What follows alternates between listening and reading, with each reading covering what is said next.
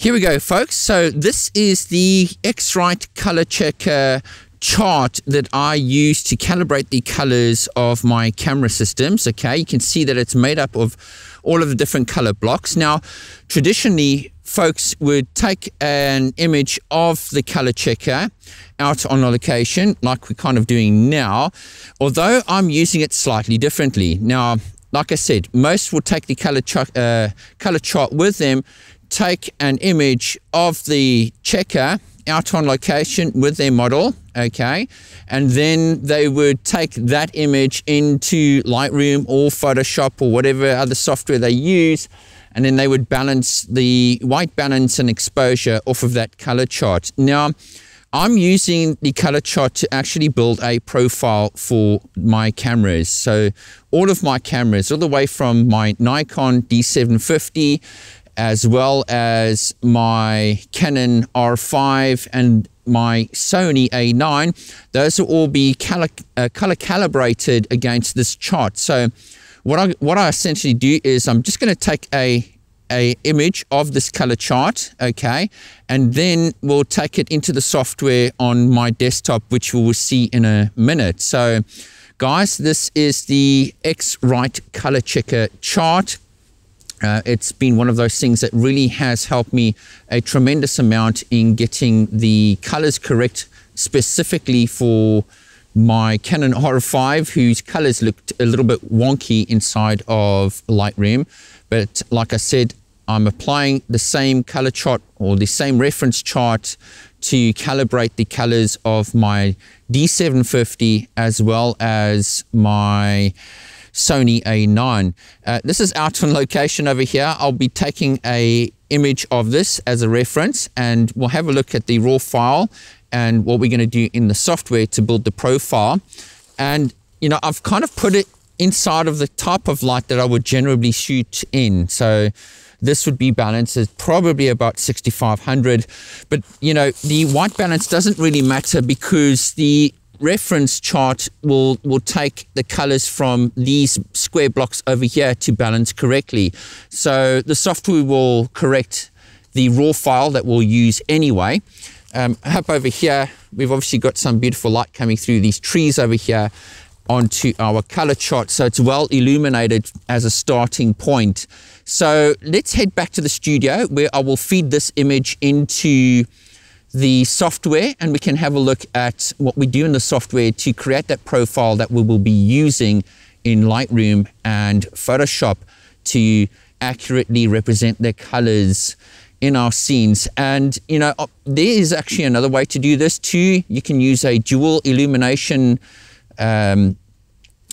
input, and that will be taking this image out here and then another one indoors in that yellow light, and we can combine those two together to give us a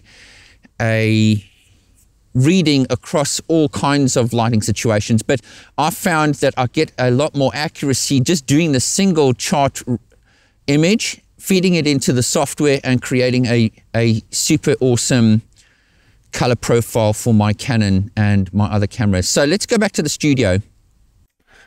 Folks, welcome back to the studio. So as you can see up on our screen here, we have an image of our ColorChecker chart, and obviously I've shot the image in its raw format, and in this particular case I've shot it with the Canon R5, and I've imported this file into Lightroom. Now there's two ways that you can go about building the profiles. You can install the software, okay, and once that software is installed, you can simply come over to your image over here and you can right click and say export, and you can click on the ColorChecker camera profile calibration. You can give your profile a name, so you could be Canon R5 or whatever other camera that you might be wanting to calibrate using this method.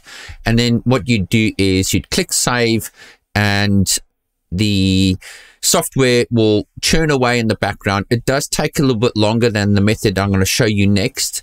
So you let the software run, and what will happen is, Lightroom will restart, okay? And when you go back to your development menu, you can go in there and you will see all of the, or you'll see that camera profile listed here. If you don't see it listed there, you'd simply go over and search for it in all of the lists over here. Okay, so you can see that we've got different ones that I created here, which were just test charts. This one I created a few minutes ago.